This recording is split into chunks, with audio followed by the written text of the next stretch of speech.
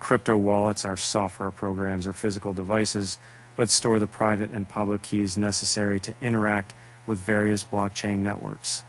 These wallets enable users to securely send, receive, and manage cryptocurrencies.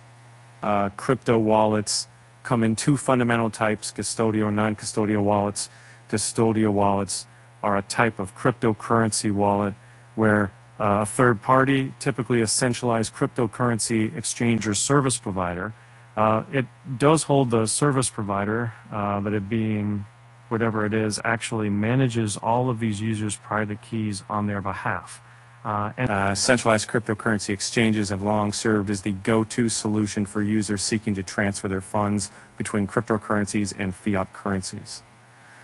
Process of moving money from fiat currency to cryptocurrency is called on-ramping, and the reverse process is called off-ramping. Although centralized exchanges have traditionally been the primary method for this process, solutions such as MoonPay, Transact, and Revolut Ramp have emerged to facilitate the transfer of cryptocurrencies to and from non-custodial wallets. And despite progress over the years, the Global Crypto On-Ramp report from Crypto Moon Research highlights that over 50% of crypto payments fail, while the abandonment rate during the purchase flow can reach up to 90%. The cryptocurrency being on-ramped also determines the success rate of the process according to the report. As the chart below shows, from a user perspective, buying Bitcoin and Tether using fiat can be more successful than buying Ether.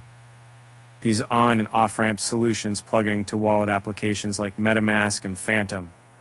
As users interact with their wallets through these apps, on-ramp and off-ramp solutions can seamlessly transact between fiat and cryptocurrencies without relying on centralized exchanges.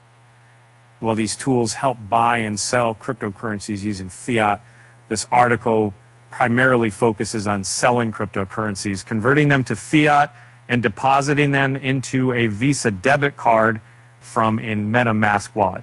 Here are steps to withdraw cryptocurrencies to a user's Visa card from a MetaMask wallet.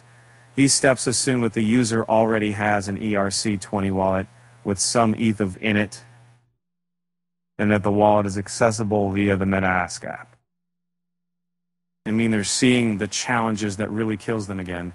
There are so many times that I get so many people knowing that step 2, the user connects their wallet. In step 3, the user clicks sell from the options on the top left, and then step 4. The user chooses faster payments at the bottom, and the permit calls is good. Step 5, the user chooses the debit or credit card option. I suffer and down the blue, keep them happy, and I want to come up with the actor, but it's still resealed her, and I want to make sure that that wouldn't. In the above image, the term transact fee describes the cost of the services provided by Transact, the platform that makes fiat to crypto exchanges easier. Conversely, the term MetaMask PD refers to the gas cost of utilizing the MetaMask wallet for Ethereum transactions, which is used to pay miners for completing transactions on the Ethereum network. The term of processing fee may refer to any additional costs the platform or service provider imposes for handling transactions. The outlined steps are derived from a user experience with the MetaMask Transact integration. As both the user experience and integration are subject to change and evolution, the experience vary slightly from the interaction described above.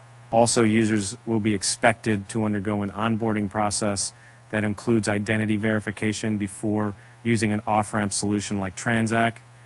Providers such as MoonPay, Revolut Ramp, and Transact have similar onboarding processes, different commissions, and different service levels for users to get the money. Therefore, users should ensure they comprehend the differences and service levels before initiating the transaction.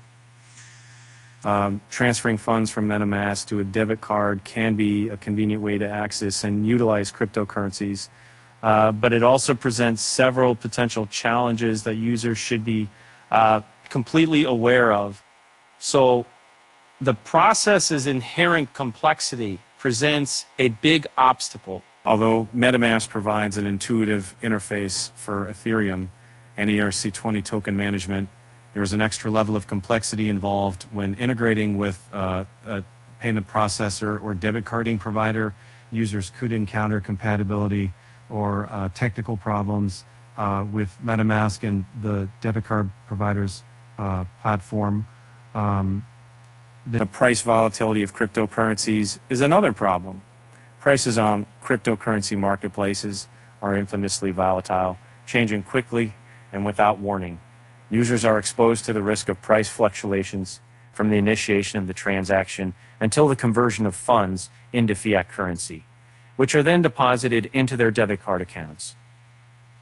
Then they experience unanticipated profits, or sick-need AHAF, including abrupt fluctuations in cryptocurrency prices.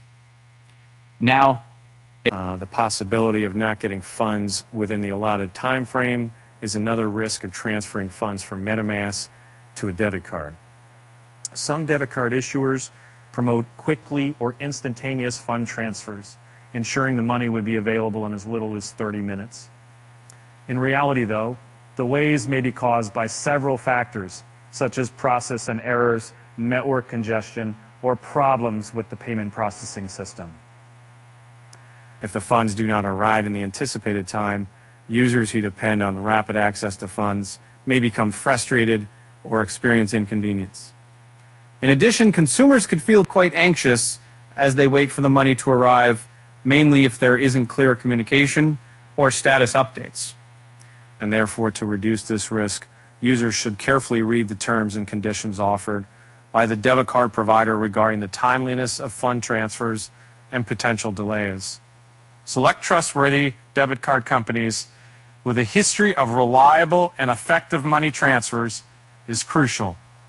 But additionally, concerns about privacy and security are factors to consider. Users are giving third-party service providers access to their cryptocurrency holdings and personal data when they move money from a MetaMask to a debit card. Selecting reliable and trustworthy providers with robust security protocols is crucial to safeguarding consumer assets and confidential information.